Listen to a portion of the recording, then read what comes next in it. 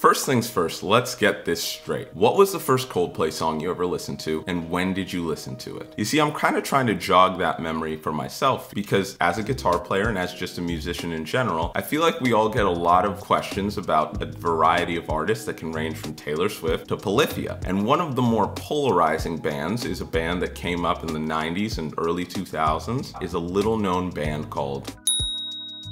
You see, for myself, it started about 6 years ago when a random girl at my college happened to ask me, "Are you excited that Coldplay is going to be headlining the Super Bowl halftime show?" To that, I passionately responded, "No, screw Coldplay, I hate them." She was like, "Well, why do you hate Coldplay?" And I was like, "Well, it's definitely because they stink, that's why." And what I didn't know at the time was that there's been a lot of bands, especially in the early 2000s, that have kind of gotten this Nickelback effect, where it almost becomes cool to hate them. They just become the hated band. And I think this especially happens in the pop music and top 40 sphere, where people get this opinion on this artist before having done the deep dive and actually deciding for themselves whether this band has produced quality music. And by the way, I don't hate Nickelback. I think they actually have some cool stuff, but that's for a much later video. So I pretty much went along hating the band until the preparation time for the halftime show, when I was talking to a friend who happened to be a guitar player who I really respect. And he told me about this mythical guitar player who was always wearing weird hats, who had a bunch of ambient tones. He said his name was Johnny Buckland, and I was like, he sounds cool. Who the heck is Johnny Buckland? And he's like, "Mike, Johnny Buckland is the guitar player from Coldplay." And again, I went,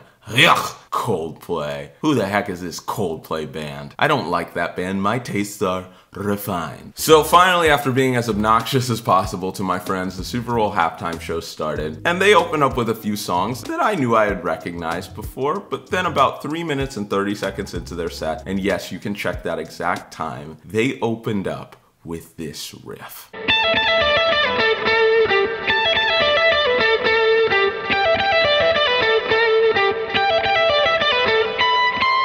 And let me tell you something, hearing it for the first time was electric. I had no idea that mainstream pop music in 2016 had really any guitar riffs at all, let alone something that would grab your attention so quickly. And for a riff like that, I knew it was time to do my due diligence. I had to do the deep dive.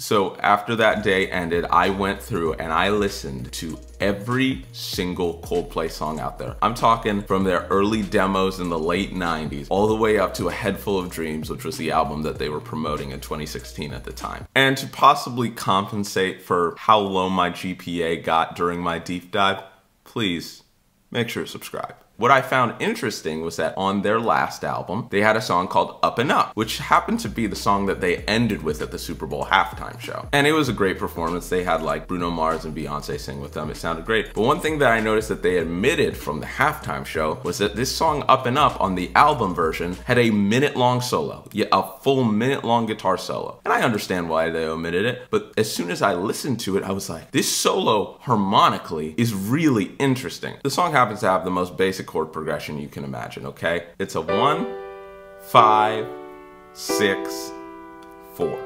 Now, you've probably heard it before. A lot of YouTubers like the great David Bennett have talked about. It's kind of the most popular chord progression in pop music history. And if it was just that, I don't know if I would feel the need to break this song down. But they do something interesting in the choruses. In the solo section, they change up just one chord. Instead of going to the 6, that E minor chord, they switch it up for an F major chord using the flat 7.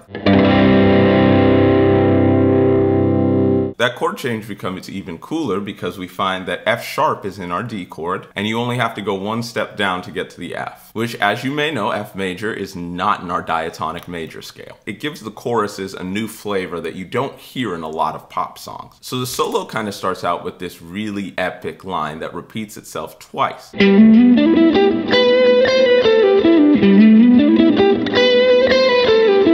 I don't necessarily have the best ears in the world, but upon listening to it for the first time and just knowing the underlying harmony and how well it fit, my very first guess was that the note that the line ended on was a D. And it fits well because D being the 5th degree in the scale, D happens to be in both of our first 2 chords that that line plays over. It's the 5th in our G, and it's the 1 in our D chord. they're already sort of targeting these notes that are making it really melodic, which is really cool in the solo. And then it gets to that more dissonant section with our F major that, like I said, is not in our diatonic major scale, where the lick starts off the same and it ends on the 1, the G. Now G is not in our F chord, our F triad being F, A, and C. But the 1 tends to be a pretty safe note over any chord you might play in a pop progression. And over the C, we actually get a new lick where we again go to our major scale, but this time we actually end up hitting the F,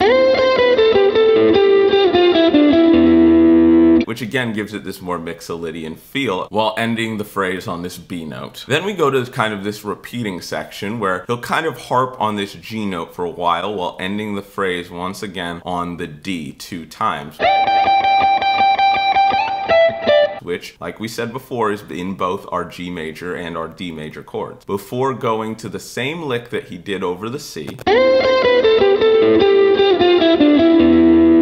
except for in a different octave, which gives it this kind of new energy that's really appreciated by your ear. Where even though he's playing the same lick as before, it feels newer because it's higher up on the neck. Now that solo would be cool enough as it is, and even though Johnny Buckland is one of the most influential guitar players for me personally, not just for my playing, but for my tone as well, but I noticed that it's not really his style to take a 1-minute solo in one of their songs. So I did more research, and upon scouring the internet as well as the Coldplay documentary, which is really good, I highly recommend it, I found that they actually employed Noel Gallagher to play on the solo. You may know him, he's kind of a 90s legend. Him and his brother wrote a little song called Wonderwall. He's part of the band Oasis, and he's a phenomenal guitarist, and he kind of helped define an era of like Brit pop and 90s guitar playing. But again, we'll break down Wonderwall later.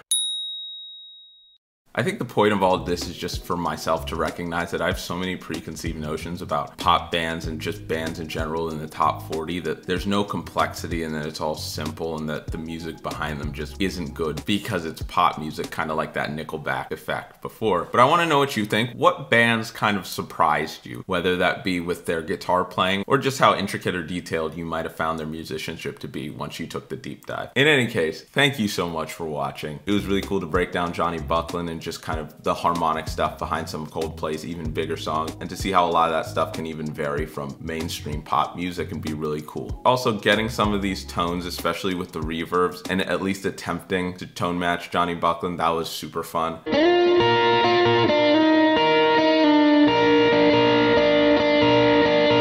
If you want to know anything else about the gear that was used to achieve any of those tones, I got all of it from Sweetwater. The links are in the description. If you had a good time, make sure to subscribe and drop a like. Have a fantastic day.